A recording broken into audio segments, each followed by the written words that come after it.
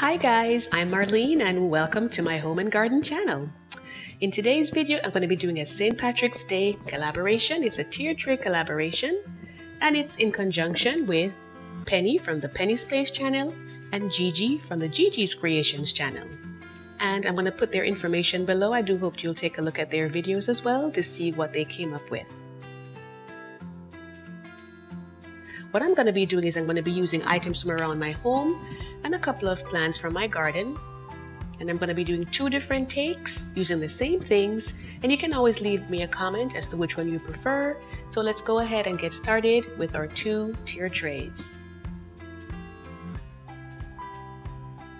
So for the first one, I'm going to be using this circular tray as a base. And it has a neutral color. So I really like that because it helps what's above to pop. And so I'm going to go ahead now and get my tier tray. And this one is not very large, and it just goes to show it doesn't have to be a large tier tray. You just use what you have and what you think works best with what you're doing. And I like the little pattern on the edge of this one. I thought that was really nice. Even though it has clean lines, they come in really well there. And this is a coffee pot that I actually got passed down to me from my mother. So there are great sentimental attachments here. I felt that the green color was a good match for St. Patrick's Day. And the yellow that's down at the bottom there also is a good match for the plates on the tier tray. And then next I'm going to go ahead and put in my shamrock. And I actually got these at the dollar store. There were a couple of them in the pack, but I just wanted to use two this time. Just going to put them there as a base on the plates. So we can bring in that, St. Patrick's theme in there. And I got my sugar bowl and I put some tea packets in there because I know that the Irish, that they love to have tea. So even though I have my little coffee pot to the side, I definitely wanted to get some tea in there. And then next, I'm going to go ahead and get my creamer, but let me go ahead and straighten that out first. Alright, so now it's time for the creamer. And let's get that to fit the best way possible under here. Okay. And just make sure that the top matches with the bottom. So I think they're looking pretty good so far. And then what I'm getting next is the flowers. I wanted to use my daffodils. I was really hoping that they would have been ready, but they're not quite ready yet. So I did the next best thing and just got some silk flowers that I had. These are some tulips, and I felt that the color was a pretty good match for the plates on the tier tray. So I went ahead with them, and they have a little blush too of pink on there. So thought I'd need a little interest to it as well. And what they say is it's best to arrange flowers in odd numbers unless you're doing them by the dozen. So in this case, I went ahead and I got 7 of them from what I had for my arrangement. And I'm just going to go and, stick them in the best way that I can. So we have as much fullness as possible. Because it's a fairly narrow vase, the tray isn't that big. So I just didn't want to, have it too large and then it's, crowding out everything else. Let's get the last one in there and straighten it out. And let me take a look.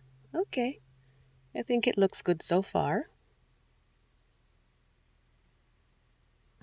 Okay, so next I'm going to go ahead and get my rosemary. And this is actually from my garden. And I'm going to link a video at the end that's going to show you how to plant rosemary at home. It could be in containers or whether in your flower beds. So I'll put it at the end. It's a previous video that I did. And I wish you could smell this, guys. It smells so good. And rosemary is actually used in one of the Irish dishes. It's lamb stew. And it's one of the main flavors that they put in there. So I thought, it really made sense to use it here. And it's also used to make teas as well. And since we have the little tea theme going here, I figured definitely go for it. So I hope you like that.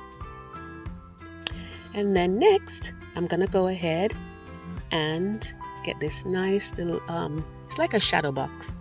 I got it at the dollar store as well, It had a little thing on the top, but I just took that off and just used it this way. And I thought it gave a little bit of a more modern look to it as well, to help to balance out that kind of vintagey look of some of the other items there.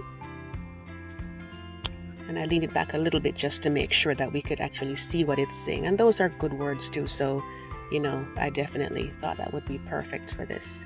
And I just put in my salt and pepper shakers. So I'm really liking the way that this came out, and I'm definitely ready for some breakfast now. How about you? Okay, so that is tiered tray number 1. And I hope you'll put in the comments if this one was your favorite or not.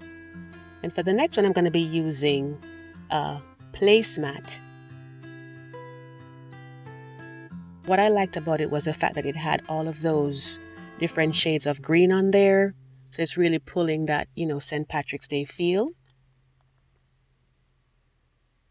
And it also gives me a little bit more space as far as, you know, the width of it goes. So, you know, definitely a different feel. I'm going to go ahead and arrange the same tiered tray again. With the sugar bowl under there, I'm going to go and get the other things as well. The coffee pot. And I think I have a little bit more space for the flowers. So I'm going to get those as well.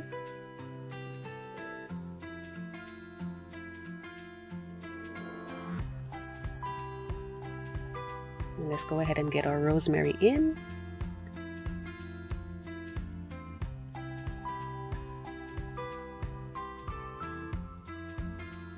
So it's not very different than the one I did before, but because the bottom is a little bit busy as far as that pattern goes, I figured that I'd get something with, you know, just a little more clean in terms of, you know, how it looks.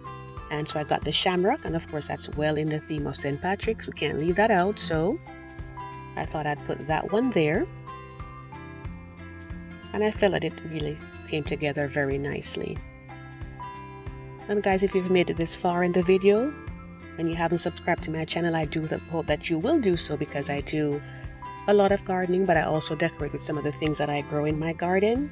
So if you like decorating, then this is a channel for you as well. So remember to hit the subscribe button and tap on the notification bell. And I really hope that this gave you guys some inspiration, you know, to do your own St. Patrick's Day arrangements, or even if you just wanted to use it for any other occasion, switch up your colors, then definitely go for it and give it a try. I do thank you so much for watching. Happy St. Patrick's Day.